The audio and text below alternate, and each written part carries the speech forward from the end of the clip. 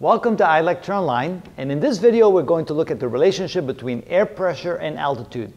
Most people know that the air pressure decreases as you go further and further up, and as one of the results is as you go, let's say, go camp up in the mountains and you try to cook your food, everything seems to take longer when you cook it because water will boil at a lower temperature because the pressure is lower there. So what we're going to do here is look and see how that pressure changes, and here's the equation that we use for that. Now, there's a lot of variables here, so P initial means the pressure at sea level. P will mean the pressure at some higher altitude. It's a function of altitude, and that's why I have it here. H stands for altitude then.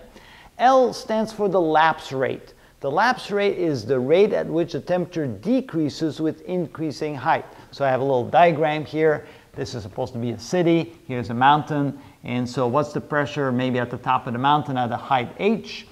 And we also realize that the temperature decreases as you go further and further up. So that has to be taken into account, because if we look at the equation, PV equals nRT, we see that the pressure is also relative to the temperature. And so if the temperature decreases, then the pressure decreases as well. So that's why we have the 1 minus the lapse rate, the decrease in the temperature as you go higher and higher up. G is the acceleration due to gravity, because that's what causes the air pressure. It's the weight of the air pushing down, so G is important. M is the molar mass. R, of course, is our gas constant, and L is that lapse rate again. L in the denominator, meaning it reduces the effect of the exponent here. Again, decrease in the pressure a little bit as you go higher up and the temperature drops.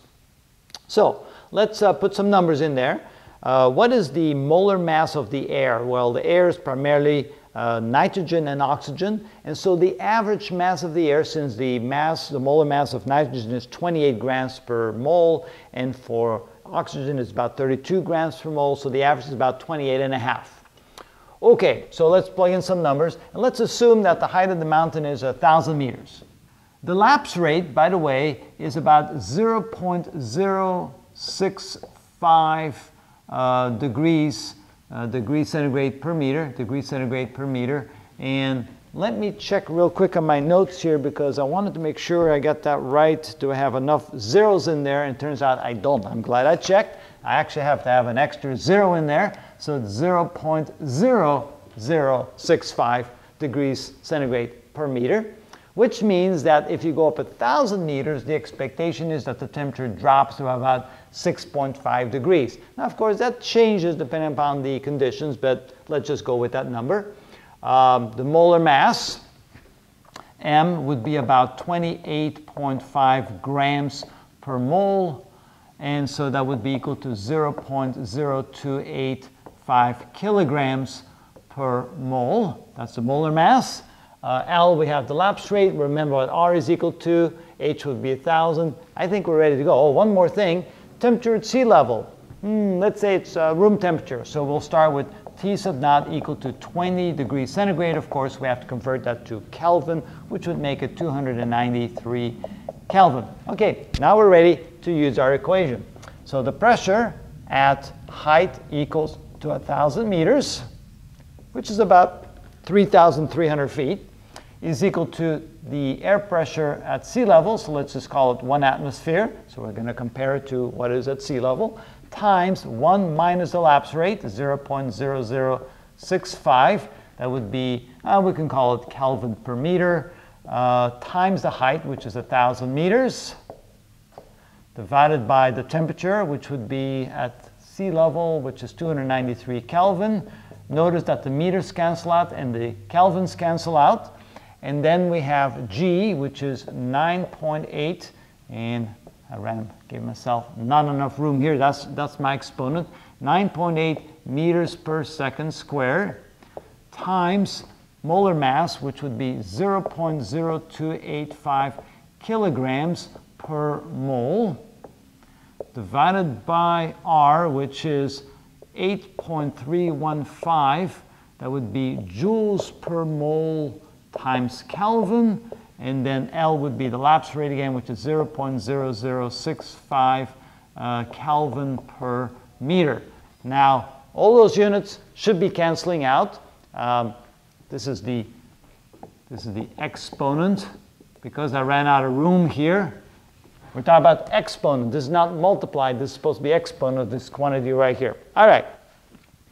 So let's go ahead and figure out what's inside the parentheses here. So I have 0.0065 times 1,000 divided by 293. And that equals that. So let me write that down. So that's 1 atmosphere times 1 minus 0.02218. All right, so you can see that's a little bit less than 1 raised to the exponent. So that would be x to the y like this. So we have 9.8 times 0.0285 divided by 8.315 and divided by 0.0065. I believe that's correct.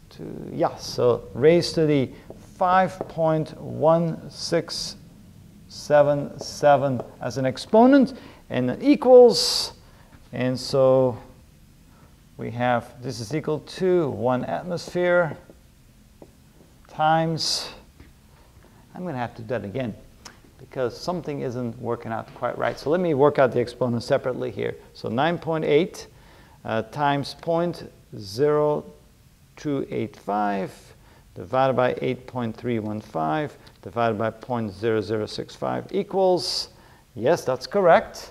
So if I now take that, so we have 1 minus 0.02218 equals, and then raise that to the exponent, 5.1677 equals, much better.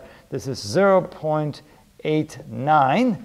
What that means, this is 89% of the original 1 atmosphere, or 0.89 atmosphere.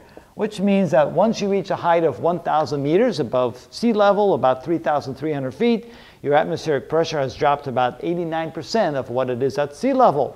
And of course, if you want to see what that is at higher levels, you just keep plugging in bigger and bigger numbers in here, and you can see the air pressure drop.